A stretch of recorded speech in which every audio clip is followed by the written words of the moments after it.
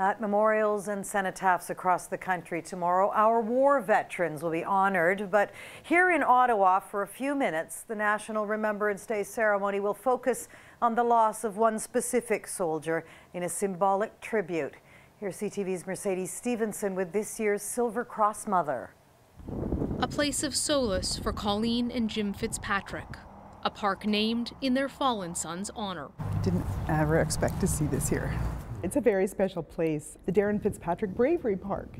It's in the neighborhood where he grew up, and he played Little League, attended daycare. We spend time and reflect. Time remembering a soldier gone too soon.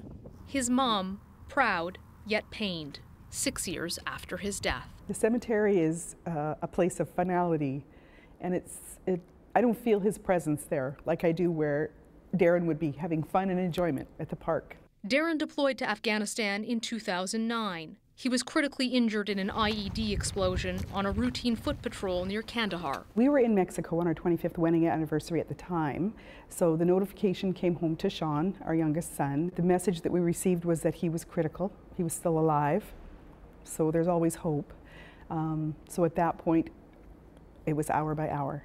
He's alive, we just need to get to him. After massive blood transfusions and with boundless courage, Darren was airlifted to a hospital in Germany. He had lost his total blood volume out in the field, so we were told that it was a medical miracle that he survived the blast. His family spent 2 precious weeks at his side. We just reiterated how much we loved him, so they can't be replaced. And he wanted to come home to Canada.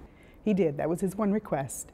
Darren got his final wish, but passed away the following day. He wasn't conscious when he was in Alberta, but I'm sure he felt our presence and he knew we were all there. There was a regimental funeral in Edmonton, an emotional tribute on the Highway of Heroes, and last year, the launch of a legacy project, a blood donation campaign. It has definitely become a passion for the family. It was our opportunity to pay it forward. For us, it prolonged a life for Darren that we had those 2 special weeks with him. Tomorrow at the National War Memorial, Colleen Fitzpatrick will stand for all mothers who have lost a loved one to war. It takes a very special individual to put on the uniform and step forward to serve. And for all of our sons and daughters, that's what I'll be thinking of, our freedoms, because they served.